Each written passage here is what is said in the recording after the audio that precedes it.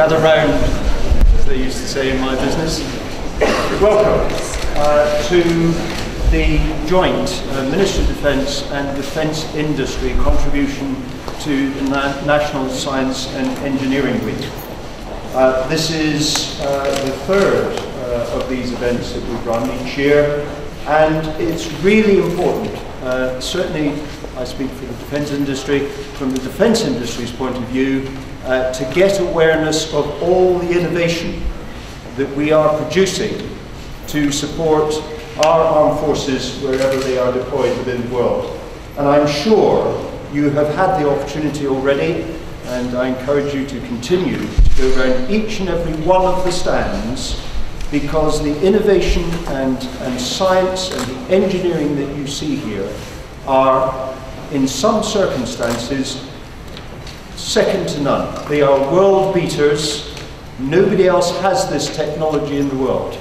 And I think somebody needs to stand up in the UK and just start trumpeting just how very good our engineering and our science are.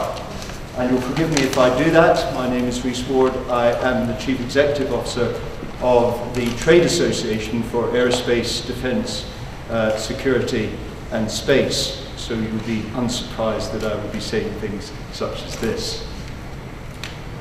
We are very lucky to have with us today Peter Luff MP, who is the Minister for Defence, Equipment, Support and Technology.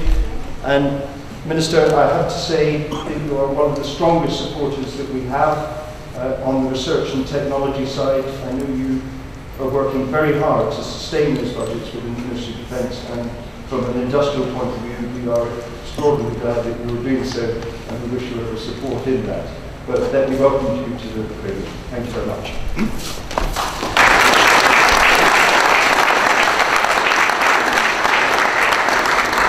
Thank you for that introduction. I shall try to live up to your high expectations. It's not an easy day, of course, today to celebrate something. There are real challenges in the world to look around the globe.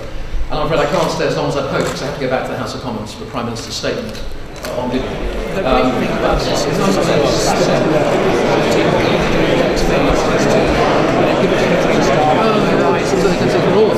Absolutely. Not so he could do it, but he can wind up It's a lovely piece of kit. I wish I'd had it. My language would have been a lot better. I'm afraid not.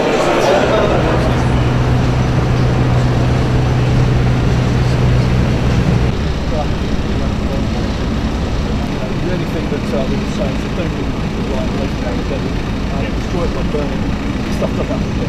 So